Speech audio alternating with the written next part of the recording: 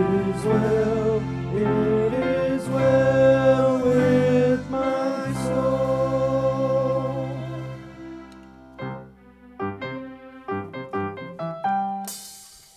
I have a blue chew on my foot.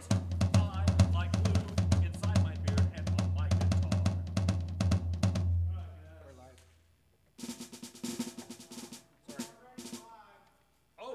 Good morning, congregation. Good to see you this morning. We're going to sing a few songs. Join in with us. Stand up, get dressed, fix your hair. Come on, let's have church. I know you're not with us, but let's do it.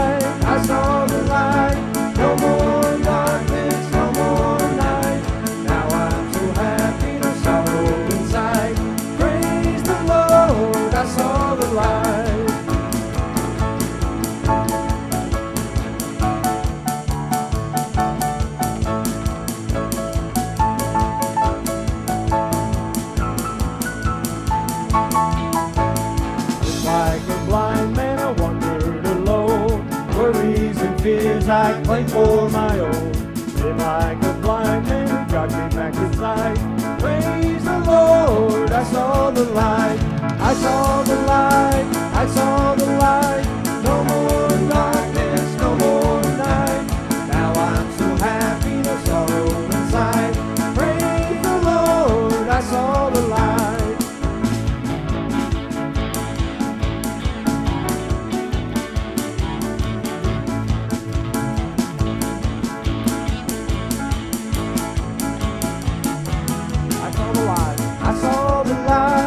I saw the light, no more darkness, no more night. Now I'm so happy, no sorrow inside. Praise the Lord, I saw the light. I saw the light, I saw the light. No more darkness, no more night. Now I'm so happy, no sorrow inside. Praise the Lord, I saw the light.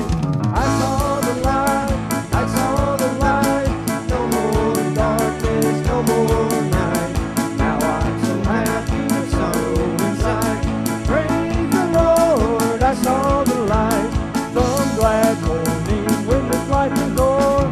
I'll fly away to a home on God's celestial shore. I'll fly away. I'll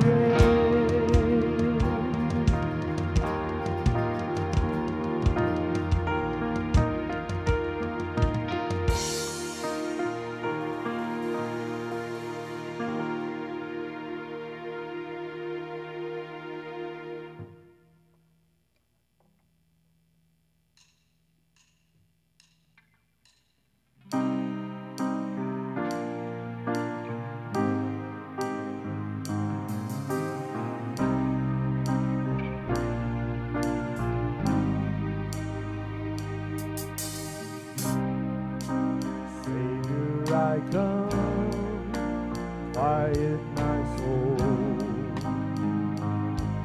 Remember redemption till where your blood was spilled. I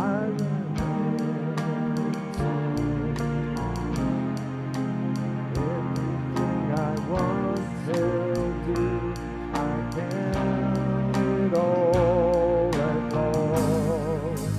Lead me to the cross where your love poured out.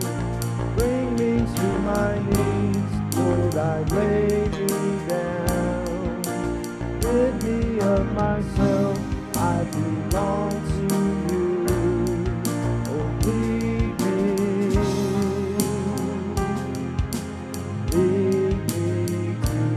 the cross.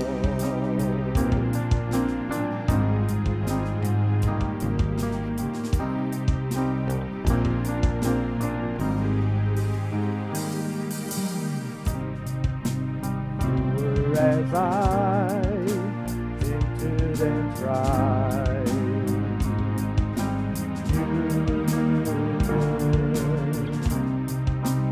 It became flesh for my sin and death. Now you're risen. Everything I once held dear, I count it all as lost. Lead me to the cross where your love poured out. Bring me to my knees, Lord, I lay me down. Rid me of myself, I belong to you. Oh, lead me to the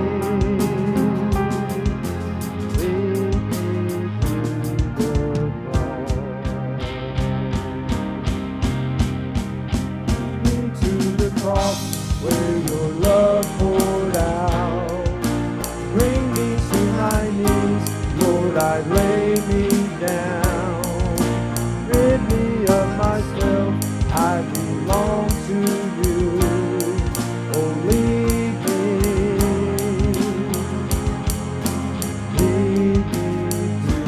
to the cross where your love poured out. Bring me to my knees, Lord, I lay me down. Rid me of myself, I belong to you. Oh, lead me to the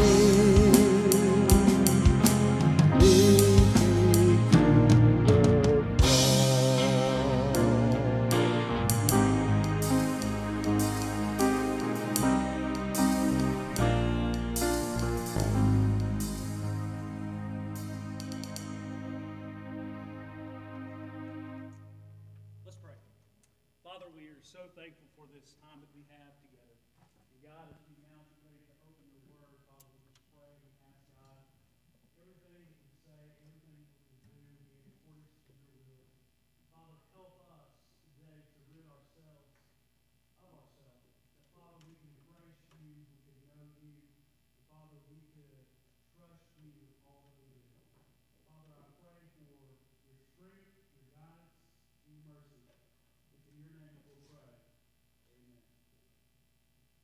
All right, I think this thing's on now. Am I correct that I'm on? Can you hear me? Okay, we're good now. Still not used to this whole technology thing. We're trying to still grab a hold of it, figure out what we're doing, and all that stuff. I want to thank Steve and all the musicians for coming in once again this morning and leading us in worship and letting us see that, you know what, there is some sense of normalcy among chaos in our world right now. And if there's one thing that we know is needed, it is God's peace, it's God's comfort, and God's strength. This morning I want to ask you to take your Bibles and join me in the Gospel of Luke. The Gospel of Luke this morning is going to be where we're going to be looking at. The title of the message is simple: The People, the Passion, and the Power of the Cross. I'm talking, it's Easter time. It's that time of year where we really kind of just hammer out the cross, and we're going to continue this morning looking at the people, the passion, and the power. I think sometimes we forget about the passion of the cross and the power of the cross, But there's also the people of the cross. And this morning we're going to just take for just a few moments this morning, and we're going to look at those things. And I know that several of you have prayer requests that I've seen some of those coming through. We pray that you'll continue to send those. Also, if you feel led to give this morning, there's a link via Givelify. Go on ahead and you can give now, or if you want to drop those off by the church or bring those up here to the church, one way or the other, you can make sure you will continue to have the ability to give. And the more you give, the more we're able to give to our community. So let's be aware of that. Let's look this morning at Scripture for just a few moments of what the cross is saying. When we look at the Gospel of Luke, chapter 23, we're going to begin to read in verse number 32. Now, last week we looked at Simon of Cyrene, and this week we're going to continue that thought process that was there. It says, "And then there were two other criminals led with him to be put to death. And when they had come to the place called Calvary, there they crucified him and the criminals, one on the right hand and the other on the left hand. And then Jesus said, 'Father, forgive them, for they do not know what they are doing.' And they divided his garments, and they cast lots. And the people stood on, but even the rulers with them sneered, saying, 'He saved others. Let him save himself, if he is the Christ, the chosen of God.' The soldiers also mocked him, come and offering sour wine, and saying, 'If you are the King of the Jews, save yourself.' And an inscription also was written over him in the letters of Greek, Latin, and Hebrew, 'This is the King of the Jews.' Then one of the criminals who were hanged blasphemed him, saying, 'If you are the Christ, save yourself and us.' But the other answering rebuked him, saying, 'Do you not even fear God, seeing you are under the same condemnation? And we indeedly justly, for we receive the due reward of our deeds, but this man has done nothing wrong.' And then he said to Jesus, 'Remember me when you come into your kingdom.' And Jesus said to him, 'Assuredly I say to you, today you will be with me in paradise.'" Father, I pray this morning that your word would be exactly that, your word, that, Father, we would allow it to take root in our heart and strengthen us, God, that we may serve you, we may know you, we may follow you, and, Father, we may be led by you. And God, in all things, we want to see you glorified and see you honored. And even in this time right now that our world seems to be in so much chaos, God, I just pray that we would have that peace of knowing that the same God who offers salvation to any and all who believe is the same God who currently right now gives us the sweet peace that He offers to every single one of us. Father, we pray this all in your Son Jesus' name. Amen and amen. So let's take for a moment and look at the people of the cross. First of all, we see in our Scripture that there were two people. There were two criminals. In verse 32, it's very clear as it opens up that there were two other criminals that were going to be crucified with Jesus. We note, according to Scripture, that one was going to be crucified on his right side and one was going to be crucified on his left side. Verse 32 opens us up to realize that the cross was reserved for the cruelest of offenses and was therefore used to strip any and all men of dignity. And yet this was simply going to be one of the things that Jesus on this day would die with two common criminals, two thieves, would hang next to Jesus. Now, that's not all we see according to verse 32, but in verse 35 we notice there's some other people that are present. And in verse 35 it says, "And the people stood looking on." Now, we notice that the people of Jerusalem had came out. They had heard of this King of the Kings. They had heard of this Lord of Lords. They had been there when Jesus had done the miracles that He had done. And they were also the very people that sang, "Hosanna, Hosanna, glory to God in the highest." And now these were the same men who just a few short hours ago had said, "Crucify Him, crucify Him, crucify Him." Yes, there were the people of Jerusalem that were there that day. But not only do we see that there was the criminals and the people of Jerusalem, we also see, according to verse 35, that there were rulers there that day as well. It says in verse 35, "But even the rulers with them sneered." and they sneered. And what that means is that they sneered is they said, He had saved others, let Him now therefore save Himself if He is the Christ, the chosen of God. Now that's something that's very interesting. Is that now that they had said, okay, we're going to crucify Him, but not only are we going to crucify Him, we're going to challenge Him. Okay, we've seen Him provide bread. We've seen Him heal. We've seen Him bring back the dead to life. But if He really is the Christ, then what we want Him to do is we want Him to step off the cross and come down here and save Himself, because that's the only way we will know if He is truly the chosen of God. Now, you say, oh, I would never do that. Oh, you want to bet?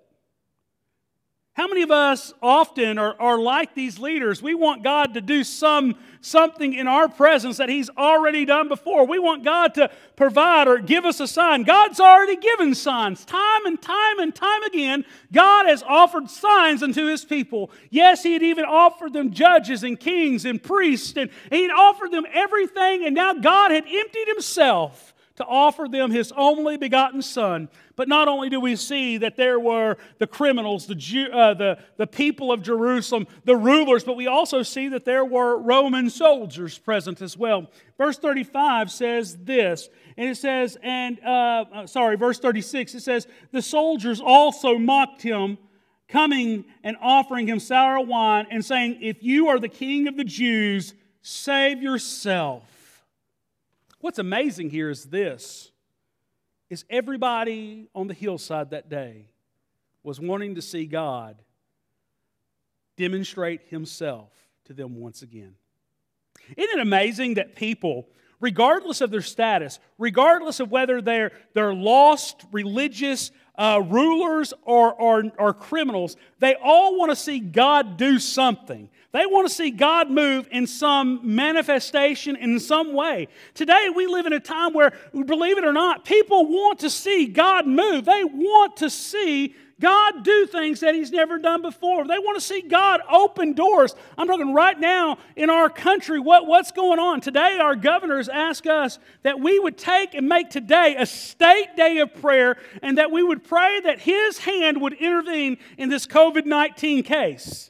And you know, a lot of us want to say, oh, well, that's just once again, the president asked us this week, last week, and now the governor's asking us this week. Well, who's it going to be next week? It doesn't matter. If people are called on to pray, then the people of God should pray. Why? Because we want to see God show His face once again. The people of the cross didn't really understand that God was going to show them His face that day. He was going to show them His face through the greatest gift that all of humanity would ever know. It was not the birth of the Savior, but the death of the Savior. But not only do we see the people of the cross, we have to also see the passion of the Savior. And the passion of the Savior is spelled with us in verse 34. Go back to verse 34 for just a few moments, where it says that, then Jesus said, Father, forgive them, for they do not know what they are doing.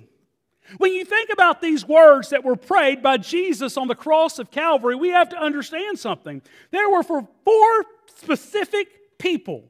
And the first thing is this: He prayed for the people of Jerusalem.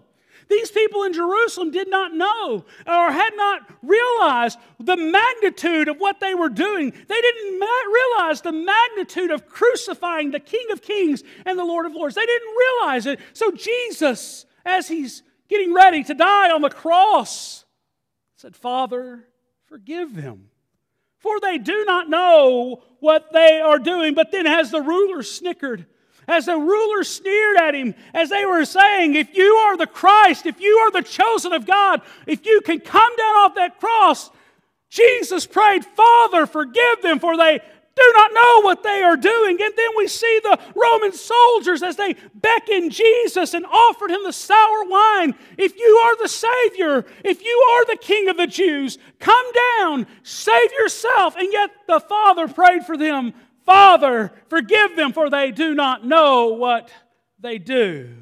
But then He also prayed for those criminals that were on the cross. Father, forgive them, for they do not know what they are doing. Now, what's interesting in all of this is that Jesus wanted them to understand that He wanted them to realize the forgiveness that God had to offer them. Now, I don't know about you, but the passion of the Savior was to forgive. I have a hard time forgiving people. I have a hard time forgiving people.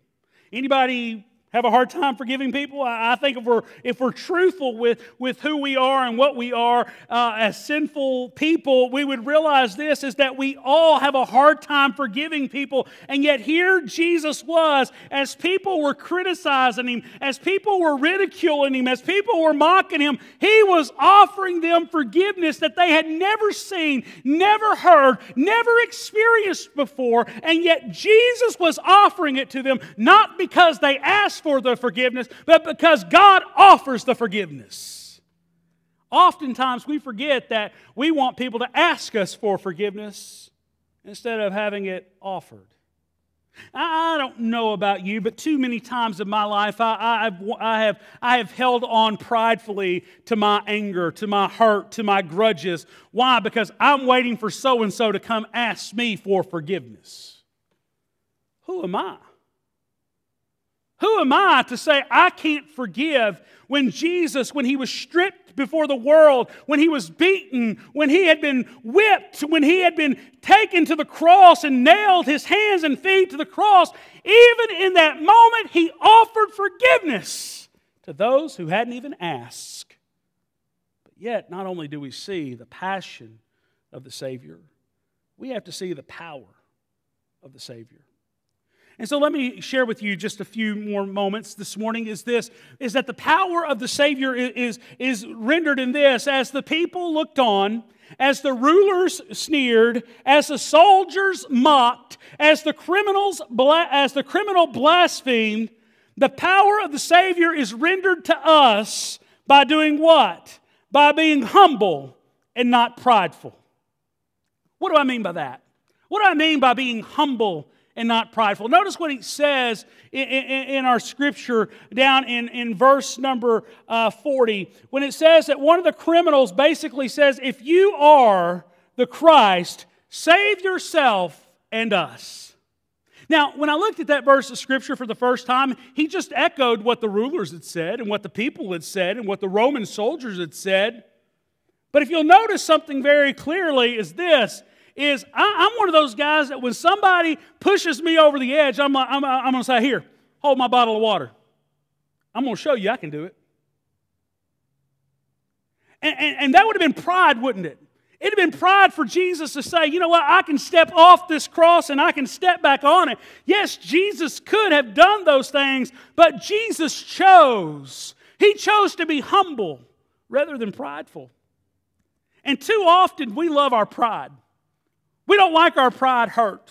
Me and we're specifically like that. We don't like for somebody to hurt our pride. We don't like for somebody to ridicule us or make fun of us in front of others. We don't like it whenever we feel like our armor has been chinked in some degree or in some way. We want people to know that we're right, and we're right all the time. And the truth of the matter is this, is if you think you're right all the time, then you've got a pride problem, which equals a heart problem, which means this: God's humility does not abide inside of you.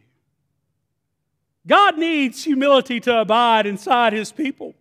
God needs His people to be humble so that He can use them. And yet Jesus chose to stay on this cross. And as He chose to stay on the cross, we realize that the powerful Savior was not a prideful Savior, but He was humble. Matter of fact, if we would rewind basically about 12 hours earlier, Jesus would let these words be known: not my will, Lord, but yours be done. If it's your will, let this bitter cup pass from me. Sometimes we don't want to embrace the bitterness of life. This morning I got some coffee in this cup right here. And I'll just tell you, this is not the best cup of coffee I've ever had in my life. It's bitter. It's got a bitter taste to it. I don't like bitter coffee. I like my coffee like I like my women, hot and strong. But I also like it with lots of cream. Now, I say that just because of this. Misty's a pasty person, okay? She's white as white can get. And I like my coffee that way. I like my coffee strong, but I don't like it to where it's bitter. And too often we have a bitter cup. We live with bitterness. And bitterness keeps us. I know my wife's watching right now, and I know she's probably sitting at home, and she's probably saying, I knew he would. Listen, be careful, or you will end up in my sermon. It's right here, okay? You've been Mirandized, every single one of you. But the truth of the matter is this: we don't like bitter. Well, there's one thing from bitter that we can get. We're either bitter or we're better. And too often we're not better. Why? Because we want to be bitter. Notice the Savior of the world was not bitter while He was on the cross of Calvary. He was not bitter, but rather He was a better Savior. He was a passionate Savior. Notice what He does. In verse 40 it says that the one criminal, He says, if you're the Christ, save yourself and save us.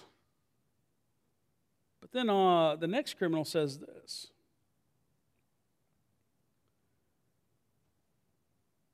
One criminal in verse 40 answers rebuking him, which means getting on to him.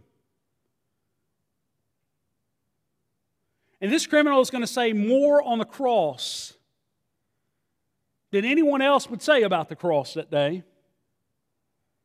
He says, do you not even fear God? Now, I think about that. When I think about that question, do you not fear God? Yeah, I have to step back and say, do I fear God? Do you fear God? I fear God. And one of the hardest things is that sometimes we get too prideful to realize that we should fear God. Because why? We like our life the way we want it. We like our life challenging God. God, here, hold my bottle of water. Here, God, hold my cup of coffee. I'm going to show you what I can do. This criminal would not only get on to the guy, but he would say, do you not fear God? Because sometimes even when we're in a pressured situation, do we not fear God? If I was to ask people right now, do you fear what's going on in the world? You know, some people would say, yeah, we fear this or that. And some people would say, yeah, I fear this disease that's coming down the pike to people. And I fear this or I fear not having food on the table, or I fear not being able to provide for my family, or I fear, you list what you fear.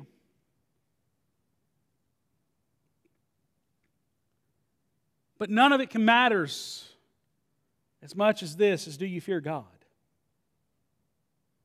Because see, after this life is God. Before this life was God. If your life ends, it stands before every single man, woman, boy, and girl that you will have to give an account to yourself. Not before yourself, not before your friends, not before your family, not before some tribunal, but you will stand before the foot of Christ, answering what you've done and how you've lived your life. So let me ask you this, do you fear God? Verse 40 also says this, do you not see that you're under the same condemnation? This guy's over here scoffing. This guy's over here realizing. You know, there's a spectrum of death. And sometimes we don't see the spectrum of death. And what I mean by the spectrum of death is sometimes some people are very angry while sometimes people are rejoicing and excited about going home. I don't know about you. I love the scripture that says to be absent from the body is to be in the presence of God. But I don't know about you. I want to live life too. I want to see my kids grow up. I want to see them get married one day. I want to see them have children of their own one day. I want to be here. I want to be a part of that. But when my time comes, I want to be ready to go home, knowing and realizing that to be absent from this body is to be in the presence of the Lord. You know, neither one of these criminals came to the cross that day having that assurance, did they? One was over here blaspheming while one was over here realizing. and recognizing that He was there justly. I did it. I justly. He goes on in verse 41 and says, we receive the due reward of our deeds. We receive. Does anybody in here like getting what you deserve? Be careful. Because a lot of times we say, I want what I deserve. I want what I should get. No, you don't.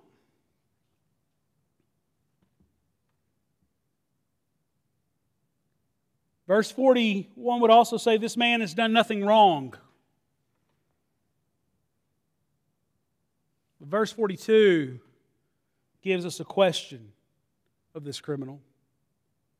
Lord, remember me when you come into your kingdom. Think about that. Lord, remember me. Now, notice something. He's already repented. We receive justly what we deserve.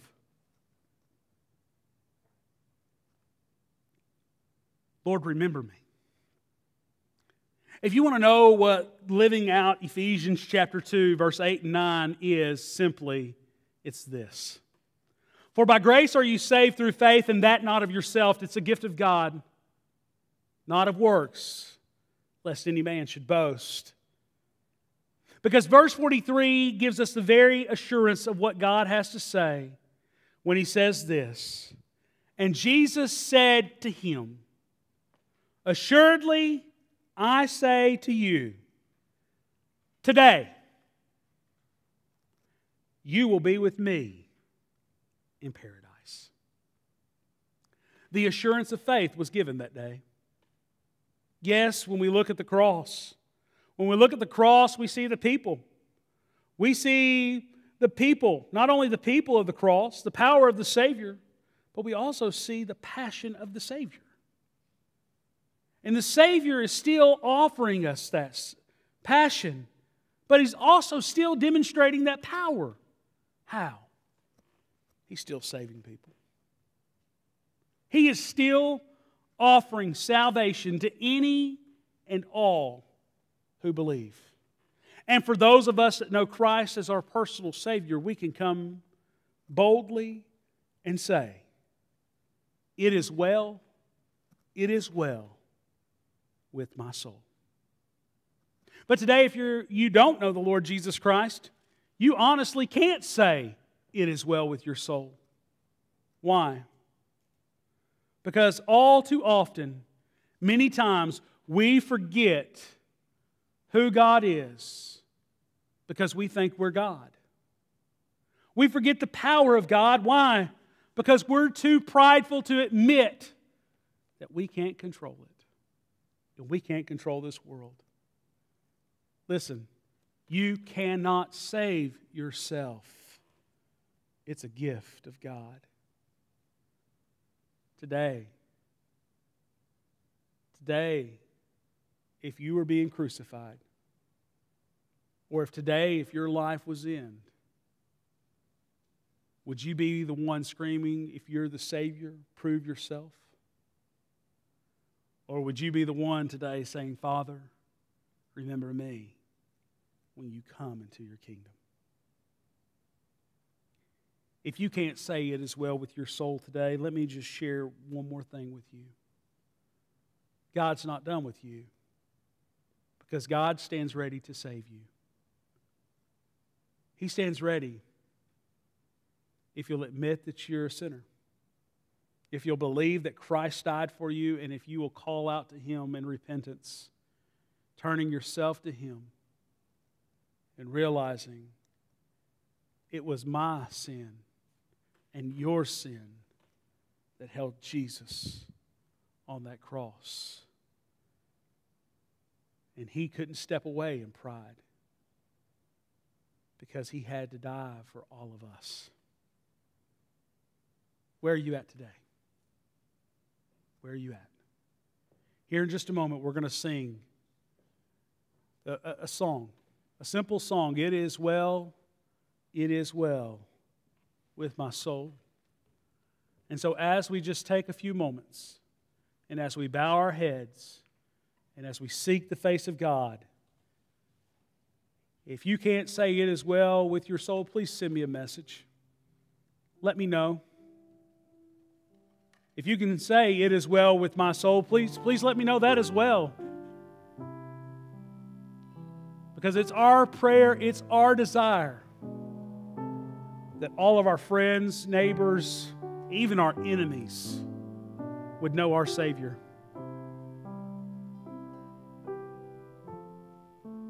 My friend, you don't have to walk away not knowing the King of Kings and the Lord of Lords. Romans 3:23 says this, "For all have sinned and come short of the glory of God." We've all sinned. Every single one of us are sinned. Sinful. Daily and daily we sin. Romans 6:23 says this, "For the wages of your sin is death, but the gift of God is eternal life through Jesus Christ our Lord." And the same way that the criminal on the cross received salvation is the same way you can receive salvation today. Father, be with us. Help us today. And Father, if there's one here today that doesn't know you, that has never confessed you before, that Father, today they'll receive you as their personal Lord and Savior. And they'll be able to sing with us the song, "It is well with my soul." It's in your name. Amen. Let's sing together. When peace like a river attendeth my way, when sorrows like sea billows roll, whatever my lot, Thou hast taught me to say, it is well with my soul. It is well with my soul.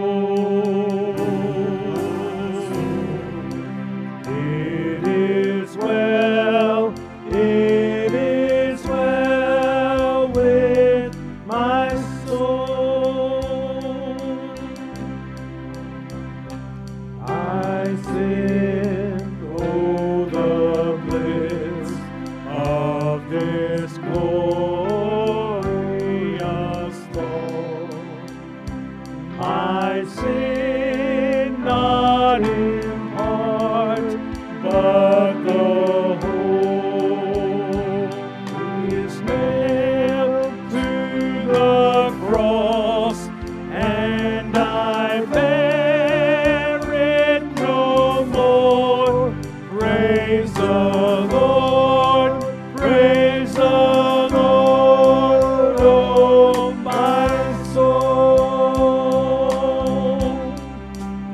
It is well with my soul.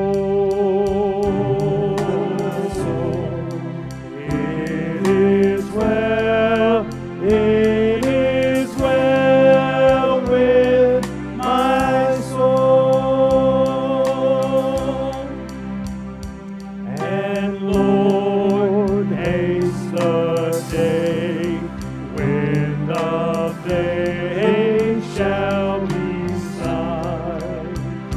The clouds be rolled back as the scroll. The trump shall resound, and the Lord shall descend. He's the Lord, praise us well with my soul. It is well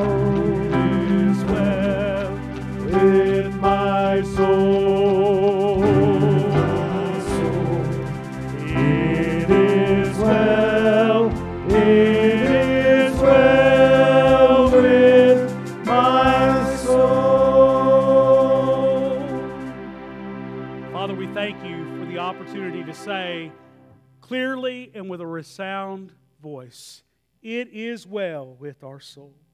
Father, I pray and I ask, God, that you would be with each and every one of us as we go through this time, this uncertain time.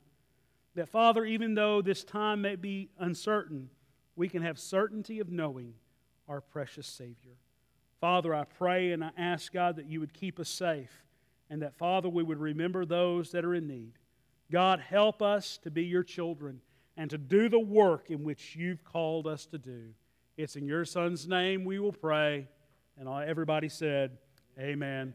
We hope and pray that you'll join us again next week, as next week we hope will be the last week we have to do this Facebook Live video. But if not, we're going to continue to praise the Lord. We're going to continue to move forward. There are a few announcements. Church family, please check our church Facebook family page, as there will be more things coming to you so you can know about what's going to be happening and how you can help and how you can encourage those people. I encourage each and every person, check on somebody you love, check on somebody you know, check on your neighbors, and let them know you're thinking about them, praying for them, and are willing and able to go and do whatever is needed to be done for them. Thank you, and God bless. We'll see you later. Thank you, guys.